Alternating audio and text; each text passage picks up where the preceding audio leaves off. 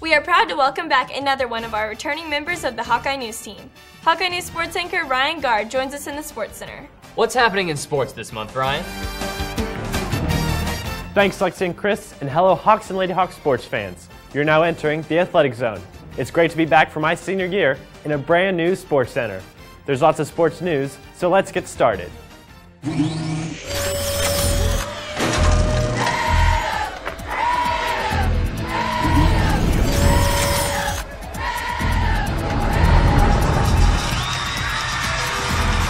And what a great home crowd the Red Oak Hawks.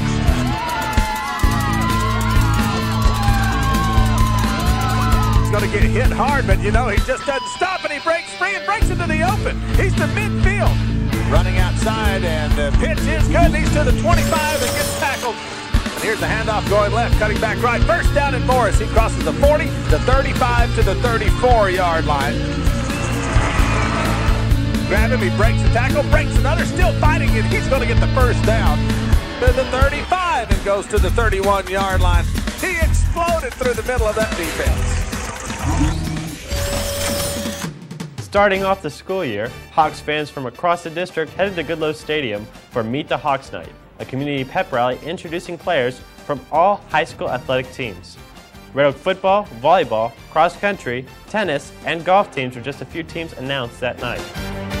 Fans also gathered at Brookshires in late August to cheer on the volleyball season and the football team for their fight against the Highland Park Scots in the Tom Landry Classic.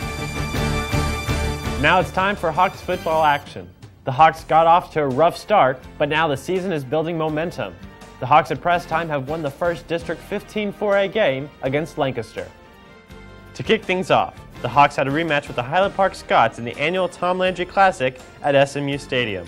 This is the Hawks' second matchup in the Tom Landry Classic. Ishmael Harrison, who caught 6 passes for 140 yards, led Red Oak. The Hawks lost 7-30. The Hawks then traveled to Lake Dallas to compete against the Falcons. The game stayed neck and neck throughout the night. Lake Dallas won the turnover battle and had 3 interceptions, including a fourth-quarter pick on the first play following a Red Oak interception.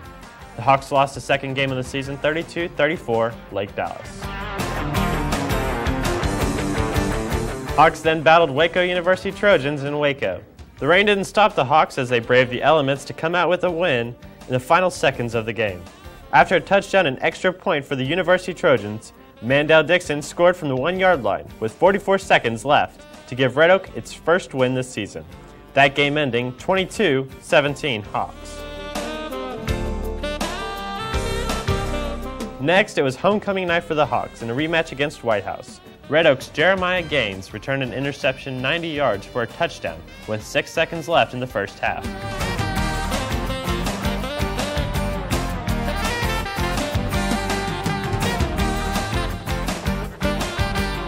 Travis Wallace threw a touchdown pass and added 2 rushing touchdowns. And the defense for Red Oak recovered 3 fumbles. In Hawks vs. Lancaster game, the Hawks beat the Tigers for a District 15 4A victory.